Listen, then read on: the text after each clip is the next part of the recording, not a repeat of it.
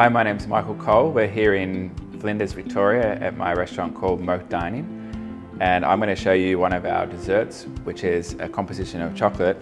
We're using a chocolate brownie, a chocolate mousse, a chocolate soil and a persimmon sauce.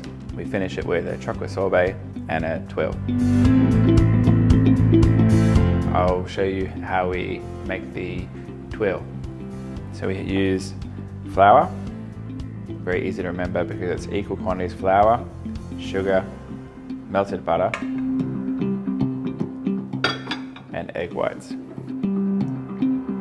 then we mix. Once the mixture is made, we then put it in the fridge so that it firms and it'll become a paste like this you can then apply to the matting. When you apply, you brush it on like so. And the important part is that you wipe the mat clean. And now we bake in the UNOX oven at 140 degrees for 7 minutes. Once they're ready, you then have to remove them from the tray very quickly because they're flexible for about 10-20 seconds, but then they get hard once they're cool and they'll become very brittle and just break. Now we're going to assemble the chocolate and hazelnut dessert.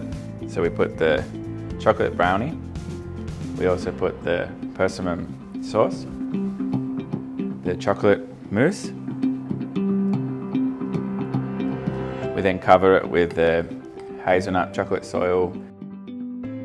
Then we put the sorbet. And then we put one of the twills.